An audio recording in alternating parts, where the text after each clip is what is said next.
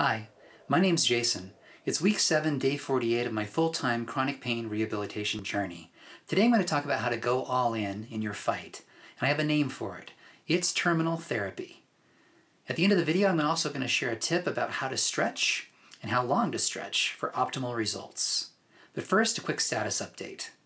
I'm tired. I couldn't get out of bed this morning almost. Usually I get up around 7 or 6:30, and I got up out of bed at 9. So I was definitely more tired than usual. But I did go to the gym. I did go to the recovery center. I did everything I was supposed to do. I checked all the boxes. So I am proud of myself for enduring. And I had a realization at the gym that I need to substitute the elliptical for the bike a couple weeks ago, actually. And so I've been building up my elliptical time just slowly to make sure that I can do it. And it seems like it is easier on my knees. So I am, again, adapting whatever I do to my body. And it seems like an elliptical is a much better option for me than a bicycle just because there's less impact on my knees. All right, on to terminal therapy. What is it? Well, terminal therapy is simple. You act like you're going to die. And you're going to do everything you can to prevent that from happening. It's essentially what I've been doing. I went all in. I held nothing back. Nothing was off limits. I'm actually acting like I'm a terminal patient. And if I don't do everything in my power to save my life, I'm going to lose it. And the first thing that came to mind when I thought of this name, terminal therapy, is it appropriate? Is it accurate? And I think it might be, more than not. I think that terminal patients, what they're dealing with is definitely a tragedy, but I think it's also a tragedy for chronic patients to deal with their problems for as long as they have to. What's worse? Doing chemo for 6 months if you're a cancer patient, or being in captivity with slow motion torture for 20 to 40 years? I don't know the answer to that question. And I don't think it's particularly important that we answer it, but I just wanted to show you the severity of what we're dealing with when we're talking about chronic pain and chronic conditions. They last for a really long time. They're slow, but they're potent enough to make you feel like you're kind of being tortured in slow motion. So it's not a trivial thing that we're talking about here. And I think the answer to both an end-of-life scenario and also a chronic scenario is terminal therapy. Act like you're dying and do everything in your power to save your life. I have an analogy that I've used sometimes to describe people that are in a chronic condition, and I call them the walking dead.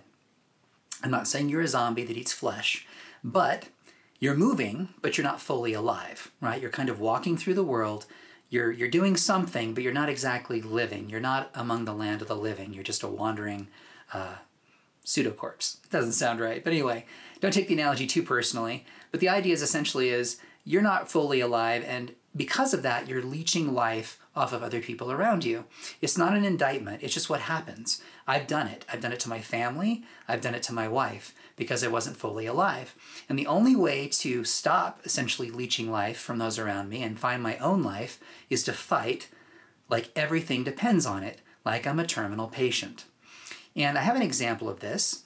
I was watching the life story of Hal Elrod. He's the author of Miracle Morning, and he got a terminal diagnosis with a type of cancer that has only a 20 to 30% survival rate. And so what did he do? There's nothing he wouldn't do. He did everything he could think of. Every fringe therapy, every dietary change you can think of, every type of self-help treatment, positivity thinking, whatever it was, he did it. And his example is the one I have in mind. I wasn't actually thinking of him when I started, but I'm essentially doing the exact same thing, only in a different context. He had cancer, I have a chronic condition. But the answer is terminal therapy.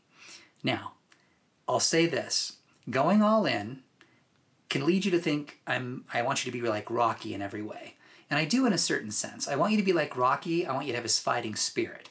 I don't want you to give up, and I don't want you to surrender, right? No surrender, be a warrior, go all in. However, when you're working out, when you're doing your therapies, I do not want you acting like Rocky, because you will hurt yourself, which will set you back and again cause you to fail.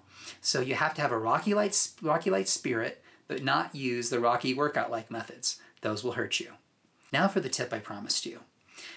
Optimal stretching can take anywhere from 45 to around 70 seconds, so just over a minute. At a minimum, you want to stretch for 45 seconds. I found that just over a minute, I count to 70, seems to be just right for me. Fighting for your life means fighting like your life's going to end. Hold nothing back. There's nothing you won't do to save your life. No therapy you won't try, no medication you won't try, nothing you won't do. However, be smart. Don't hurt yourself. Have the Rocky's fighting spirit without Rocky's training routine. Why aren't you fighting with everything you've got? What's holding you back? I'd like to hear from you. Please leave your thoughts in the comments section, and don't forget to subscribe.